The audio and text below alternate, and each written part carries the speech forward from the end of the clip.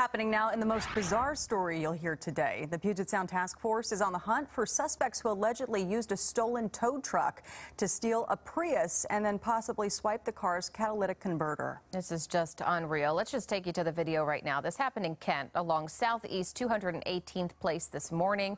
There you see that tow truck. The surveillance video from the neighborhood shows the bright yellow tow truck with flames on the front. Detectives have confirmed the Prius was not towed by any legitimate company in our region. They say two men were inside at the time of the theft.